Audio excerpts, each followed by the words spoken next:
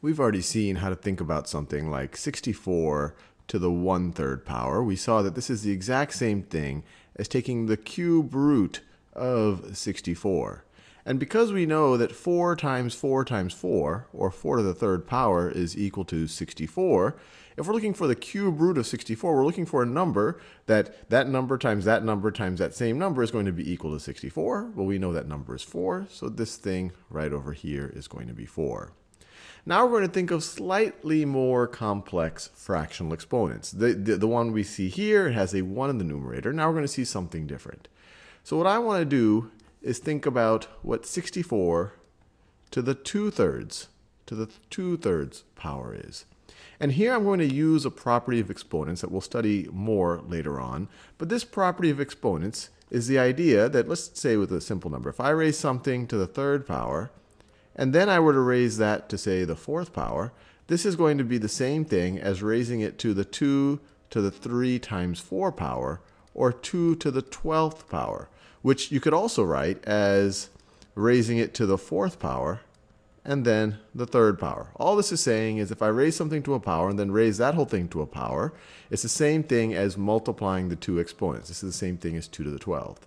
So we could use that property here to say, well, look, 2/3 is the same thing as 1/3 times 2. So we could go in the other direction. We could say, hey, look, well, this is going to be the same thing as 64 to the 1/3 power, and then that thing squared. Notice, I'm raising something to a power and then raising that to a power. If I were to multiply these two things, I would get 64 to the 2/3 power. Now, why did I do this? Well, we already know what 64 to the 1/3 power is. We just calculated that. That's equal to 4. So we could say that this is equal to, and I'll write in that same yellow color, this is equal to 4 squared. This is equal to 4 squared, which is equal to 16. Which is equal to 16. So 64 to the 2/3 power is equal to 16. The way I think of it, let me find the cube root of 64, which is 4, and then let me square it. And that is going to get me to 16. Now I'll give you an even hairier problem, and I encourage you to try this one on your own before I work through it. So we're going to work with 8 over 27. 8 over 27. And we're going to raise this thing to the negative, and I'll try to color code it, negative 2 over 3 power to the negative 2/3 power. I encourage you to pause this and try this on your own. Well, the first thing I do whenever I see a negative exponent is to say, well, how can I get rid of that negative exponent? And I just remind myself, well, the negative exponent really just says take the reciprocal of this to the positive exponent. So this is going to be equal to, the reciprocal of this is 27. I'm using a different color. Let me use that light mauve color. So this is going to be equal to 27 over 8. Over 8, I just took the reciprocal of this right over here. It's equal to 27 over 8 to the positive 2/3 power. To the positive 2/3 power. So notice, all I did, got rid of the exponent and took the reciprocal of the base right over here. 8 over 27 is the base, negative 2/3 is the exponent. Now, how can we handle this?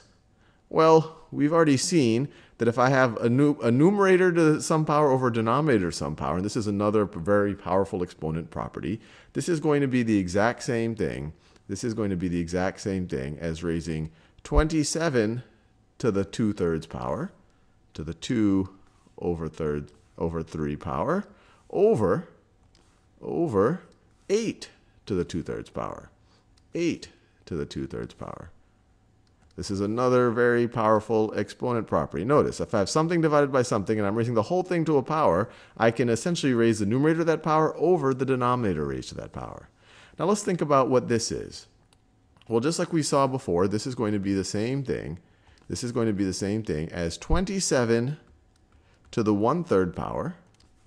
27 to the 1/3 power. And then that squared.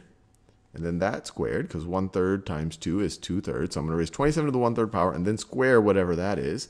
And that is going to be over, all this color coding is making this, just switch a lot of colors. This is going to be over 8 to the 1/3 power.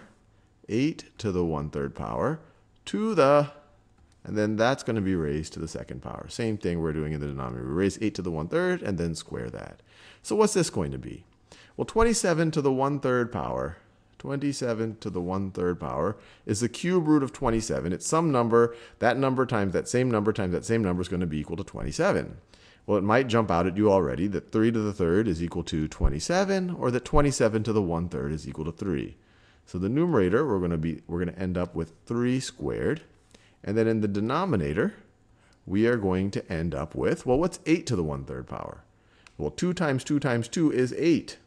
So this is 8 to the 1/3 is 2. And then we are going to, and then let me do that same orange color. 8 to the 1/3 is 2. And then we're going to square that. So this is going to simplify to 3 squared over 2 squared, which is just going to be equal to 9 over 4. So if you just break it down step by step, it actually is not too daunting.